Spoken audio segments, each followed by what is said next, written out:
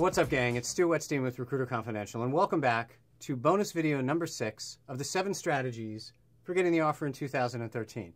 We've covered a lot of ground, and I hope you've been able to see the other 5 videos, but even if you're just starting with this one, that's totally cool. Now we're really kind of getting to it. We're talking about working with recruiters, and this is sort of obviously one of my favorite topics, having been a recruiter for basically the last 20 years, or maybe my whole life, but specifically the last 20 years as a professional. So let's talk about a couple of general rules for working with recruiters. Rule number 1, transparency. How can I tell the truth? If I tell the truth, then I'm not going to know. No, that stuff doesn't work anymore. Let me tell you how it works with recruiters now.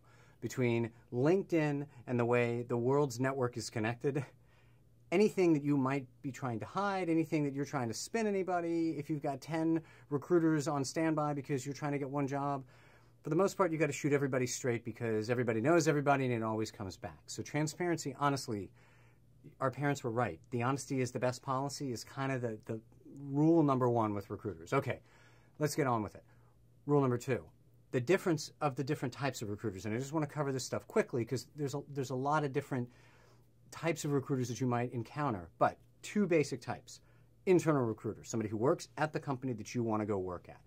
Easy to identify them, and they're typically going to have a very specific agenda. They may have a lot of jobs that they're recruiting for.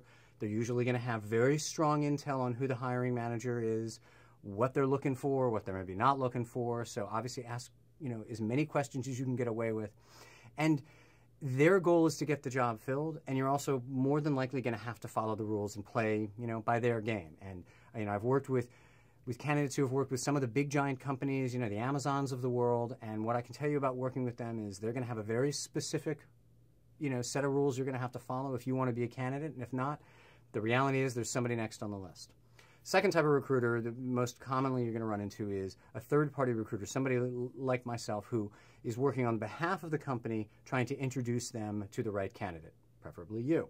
And the way you're going to work with those recruiters also is being transparent, but you might be able to get a little bit more intel from a third-party recruiter because they're not directly working for the company, and they might be able to give you a little bit more off-the-record intel on likes, dislikes, and how to best prepare for the job.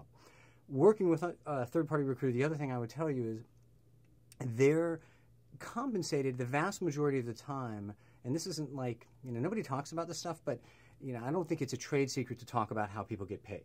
The way I get paid, the way a third-party recruiter gets paid is based on what your offer is going to be, some percentage of that. Doesn't come out of your offer, by the way, but that's what the company pays. So why do I tell you this? When you're working with me, when candidates are working with me and we get to the offer, which is obviously the exciting part, how do they know they've got the best offer? How do they know should they counter? Should they ask for more? Should they ask for more of this or that? Partner with your recruiter, internal or a third-party recruiter, and let them know what you'd have to have for it to be a yes. Doesn't mean they're going to be able to provide it. You need a company car, you need a bunch of expenses covered, or you need a much higher base salary than they can offer. But by shooting them straight, you do develop a partnership. And getting them that list of the things that will help you get to a yes, that's what they're there for. And again, in my example of the third-party recruiter, the reality, no one's more incentivized than them for you to get more in the offer because that's how their commission is paid. Make sense?